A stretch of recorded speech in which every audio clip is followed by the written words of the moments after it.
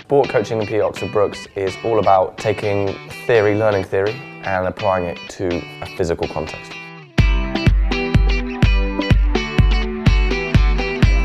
So sports coaching and physical education is a lot more than just coaching. You've got the whole sports psychology, sociology, physiology. We've got an obesity crisis, a dropout rate after school that's significant. People aren't doing sport and physical activity, and they aren't doing it for a number of reasons. Maybe they've got jobs, they've got families, they get into the daily grind, teachers aren't capturing them. So we've got all these different things that are starting to happen. And what we think really passionately is that academic practitioners, so people that have done a degree, that understand that context, that are skilled in the way that they might teach and coach, are more ready, more able to help with those different issues. You know, I get students coming in my office going, I've got this drill, I've tried this practice, you know, what do you think? Or you've read this paper, it doesn't really make sense with that. So we try and create this culture of a body of students who are just pushing around pedagogy to really understand it. I'm never putting things down, always reading. We send each other journal articles and say, have a look at that, arguments on Twitter and all sorts. I don't think there's anything in coaching that you can't improve. All right then, let's go. The types of jobs that our students are going into really vary broadly. A lot of them go and coach and teach, but significant numbers work in sports development, within policy. We have staff with that expertise that are currently coaching, or currently sports scientists, or currently performance analysts. Staff are absolutely fantastic, and we spend so much time with them. You know, you build up that relationship. Some of our best students can challenge traditional ideologies.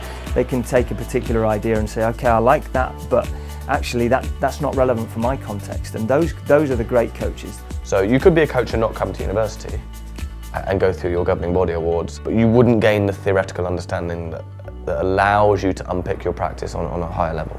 Applying the theory to the actual practical coaching is something I didn't really think about before.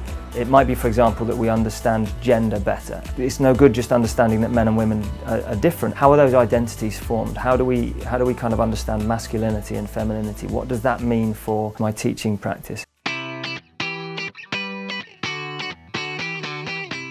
We've got the swimming pool, the squash courts, the gym up here. We've got our sports hall. We've got climbing wall. We've got a number of labs where students will pursue physiological and psychological aspects of the course. Brand new full-length floodlit 3G, which is basically on your classroom. Strength and conditioning facility, and we've got a golf course. It's absolutely essential that our students get placement opportunities. Teaching in state schools, to coaching in private schools, to working in clubs. They might work with a sports team and do performance analysis. They might be involved in strength and conditioning and physical fitness and testing of teams.